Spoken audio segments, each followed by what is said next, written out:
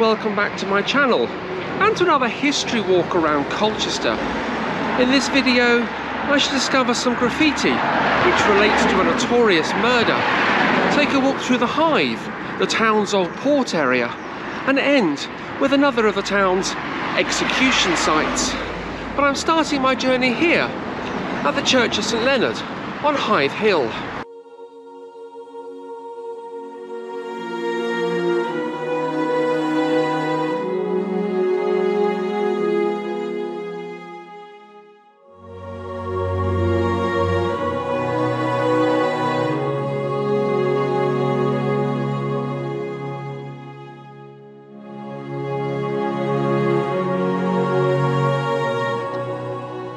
There's been a church in the Hythe here since around 1190, and the first vicar was appointed here in the year 1227, and his name was Nicholas.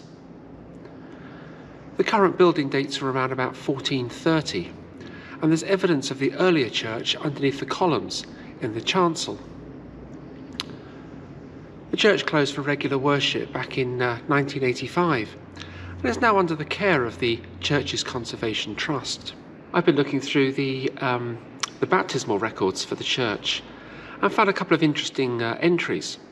The first was for Isaac Pooley, who was baptised here on the 19th of January 1783. He went on to serve in the Royal Navy and served at the Battle of Trafalgar on HMS Victory under Admiral Lord Nelson. He married his first wife here, Susanna Thompson, on the 13th of November 1797, and also his second wife, Elizabeth Winch, on the 2nd of October 1825. Isaac had a long life and died aged 89 in 1872, and he's buried at the Municipal Cemetery here in Colchester. Another baptism was on the 9th of February 1817 to a William Gull.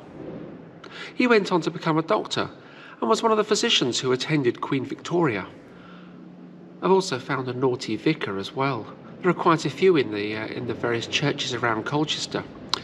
This one was probably slightly better than some of the others that I've come across in terms of what he did.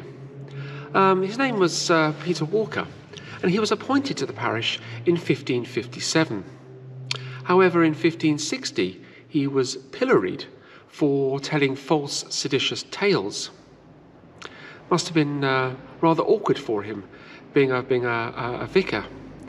But he continued to serve the parish until 1570. Visitors come to the church for many reasons, especially to admire the history and the internal decor. One of the prominent features of the church is the impressive stained glass windows, and they were installed between around 1904 and 1917, and they were paid for by James Noah Paxman, the same person who was responsible for building the Victoria Tower on the town's town hall.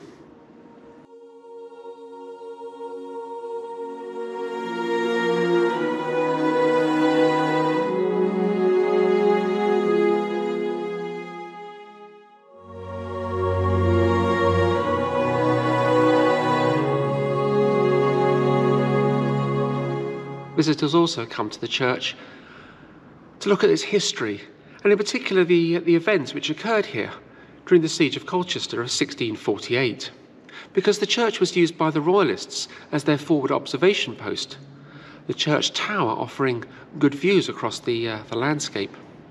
The church was also used for storing provisions before they could be moved back up into the town, and at any one point around 60 Royalist soldiers and their horses were said to be in the church. However, the church was attacked by the parliamentarians on around the 14th of July that year. They attacked the church with musket fire and cannons, and the impact marks are still there to be seen today around the south door and the south porch.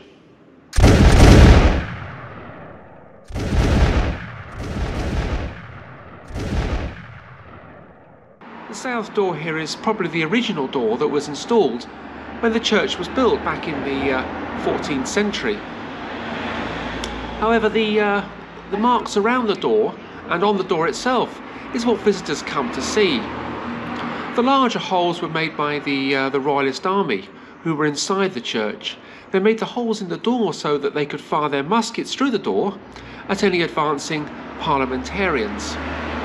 Around the 14th of July, the parliamentarians made their final assault on the church to drive out the royalists from this forward position. They fired their muskets and their cannons at the church, and there's evidence around the door and the south porch of where the musket balls hit, and also the cannonballs from the falconet cannons that they used. When the parliamentarians arrived at the door, there's evidence that they pointed their own muskets into the church and fired through the door, because some of the pillars have got musket ball impact marks on them. There's also an escutcheon plate on the door. This indicated to the people that they could obtain sanctuary from the church. If someone was being pursued for whatever reason, perhaps they owed money or they were accused of something they hadn't done, they could come to a church which had an escutcheon plate on the door and obtain sanctuary for up to 40 days. They had this time in order to make peace with whoever was pursuing them or face justice. However, you couldn't obtain sanctuary if you were being pursued by the church or the crown. The right to sanctuary was abolished by King James I in 1623. Around the side of the escutcheon plate are alternating symbols of 3 candles and 3 fishes. The candles denote Jesus being the light of the world, and the 3 fishes represent the Trinity, the 3 in 1, Father, Son and Holy Ghost.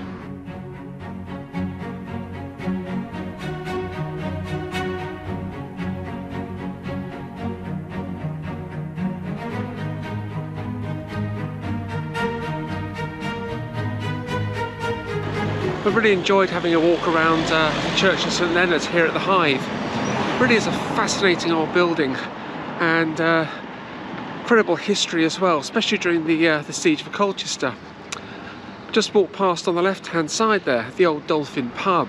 It's been a pub since the 18th century and closed in 1939.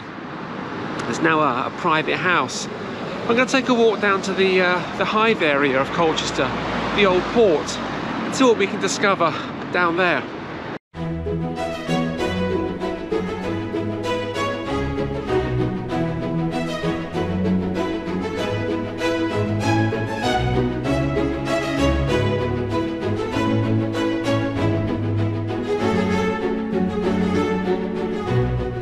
It's rather pleasant walking around the Hythe and along the banks of the River Colne. There's been a port in this part of Colchester since around the 12th century. The previous port was just a little further downstream at Old Hythe. Cargo would be loaded and unloaded at the Hythe, often onto smaller vessels to take it further upstream. The Colne has had a problem here with silting up, and in the 1880s they actually dredged this part of the Colne so they can get larger vessels in which displace up to 325 tonnes. The Colne was dredged again in the 1920s and slightly straightened, and this allowed vessels that displaced 750 tonnes to actually get along the quayside. As well as being a port area, the Hythe was an industrial area as well. There was a large gasworks here in the early part of the 20th century. This made it a target for the Luftwaffe during the Second World War, and the area was actually bombed several times. But most of the heavy industry now has gone. There's just a few smaller industries left, car breakers yards and 1 or 2 others, but mainly residential now, and it's attracting new people to the area and reinventing and rejuvenating this part of Colchester.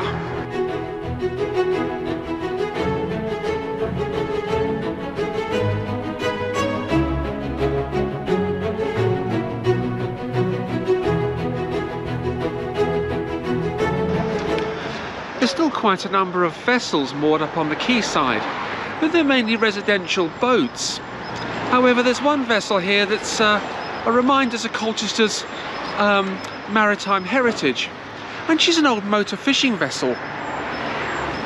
She's actually called the MFV 1544, and she was manufactured in 1942 in Wivenhoe, just a mile or so downstream. She's been moored up on the Colne now for best part of 20 to 30 years and is slowly decaying.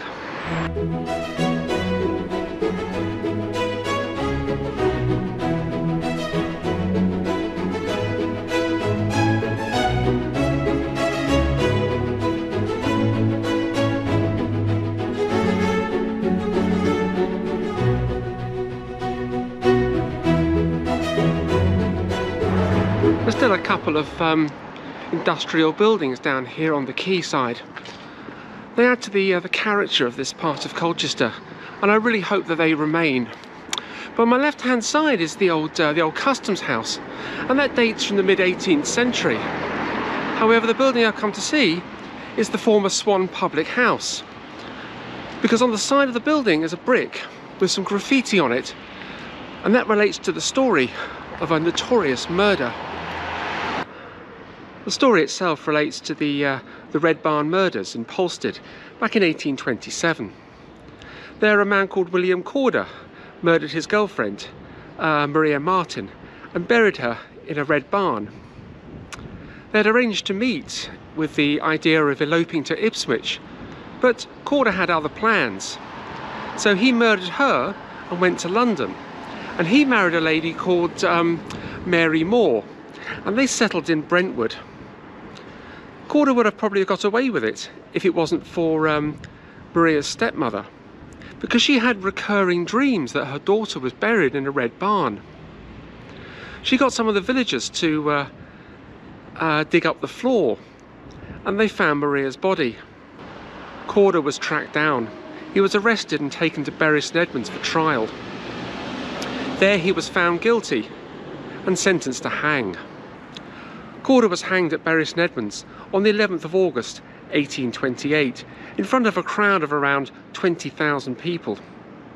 As Corder stood on the gallows, he confessed all. He said the words, "I am guilty, my sentence is just, I deserve my fate, and may God have mercy upon my soul." And at that point his foot support was pushed from beneath him, and Corder was hung. But there was a film made in 1935 of the Red Barn murders, starring Todd Slaughter, and it's a really good adaptation of the events, and well worth watching.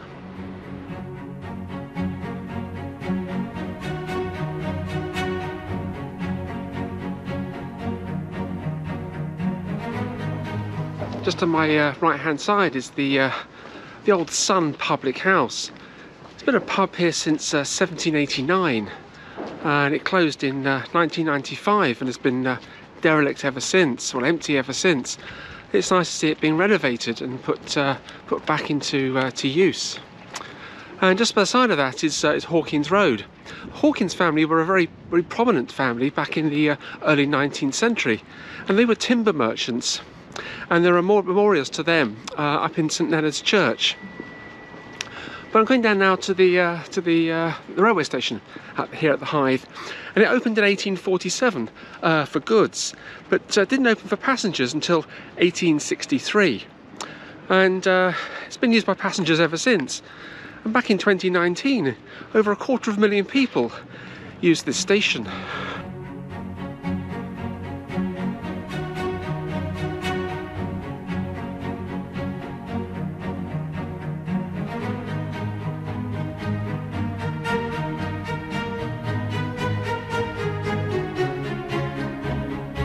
I've just walked a quarter of a mile to the west of Hythe Station, to the bottom of East Street, because this is another of Colchester's former execution sites.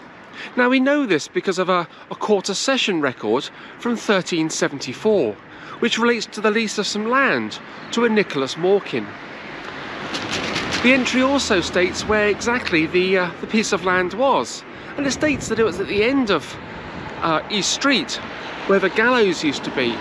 Now the fact that the entry mentions the gallows is probably quite significant, or not. It may indicate that the place was notorious and the gallows were used often, or it was just a local landmark by which to measure the location of a piece of land.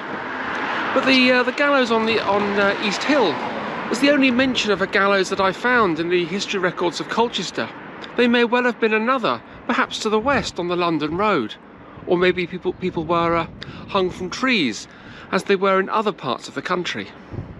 But this is the only known location of a former gallows in Colchester.